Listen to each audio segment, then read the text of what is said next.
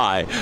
Welcome to another episode of Palt on Power. This is Alex Palt here at the PCIM show in Nuremberg, Germany, and I'm here with Gilles Tersely. He is the marketing manager for power film capacitors at AVX. So hi Gilles, how's it going today?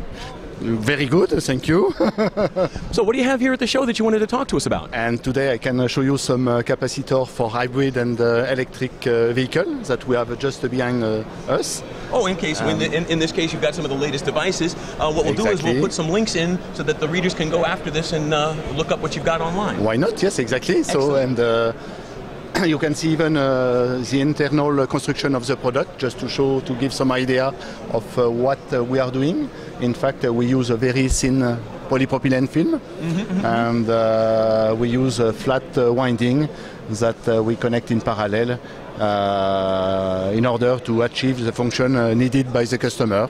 And you see, we have many designs. Each customer needs a specific design, and for that reason we respond with a specific design made on the specification that we get from the customer.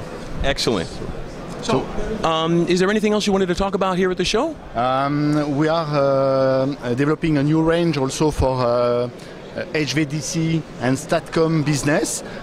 Today this is not ready to show on the show, but it will be ready during the year, and certainly we will publish some article on that during the year. Excellent. Well, thanks, Gilles. I appreciate you being here, and I want to thank you all out there in the audience for taking the time to listen to us. This is Alex Palt for Palt on Power. Have a great day.